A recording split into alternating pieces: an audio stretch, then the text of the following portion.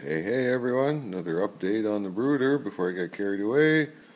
I now have one of the final drives all hooked up and set up with the additional little M2, I think they are, M2 or 1.5 hex head bolts screwed into the sprocket tips to gain better grip on the chains, and also secures the high density plastic that I'm using to couple to the servo.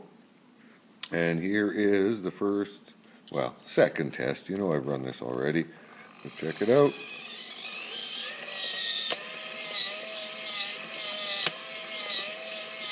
These are brand new tracks, so it's going to be a little snappy. Expected that.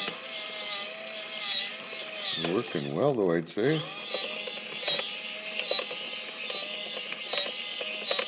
A little bit more crunchiness in reverse. Might also be because it's laying on its side. Anyway.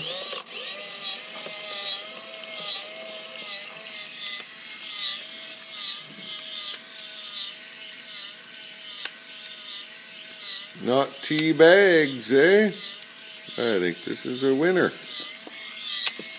On to the next track.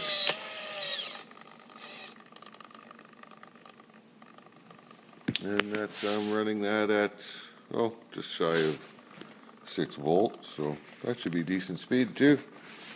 Anyway, hope you enjoy. I'm enjoying. This has been a great build so far. One more to go. I can see the end. The finish line is near. Thanks for watching.